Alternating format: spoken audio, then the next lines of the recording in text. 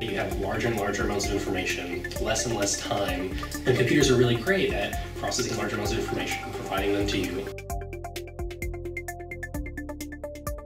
We really try to just figure out from the very, very beginning, what are the components we would want in a smart electronic medical record system. We wanted clinical decision support and prediction to be a very integral component, not something that pops up maybe when you need it, maybe when you're trying to do something else, but something that's just always present along the side. We really simplified down to what we thought were the three main interactions while you're sort of dealing with the patient. Those three are our patient summary page, where we automatically pull in information we believe is useful in learning about a patient. The second is the sort of data entry page. So when you're actually seeing the patient, the review systems is there. A lot of questions will be customized to the current problem they have, supporting questions to figure out what the differential diagnosis might be.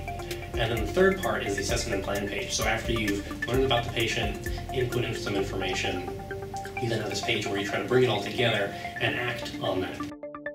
Our system can customize what the provider sees on their front end to ensure that the information is personalized not only to the needs of that patient at the time, but also kind of the provider's tendencies, what they like to do, the workflow they like to manage, the way they like to communicate with the rest of their healthcare team. Our system will also help the provider by using the analytics on the server to deliver the right information at the right time, so that the provider does not have to kind of reach to various locations for the information that they want.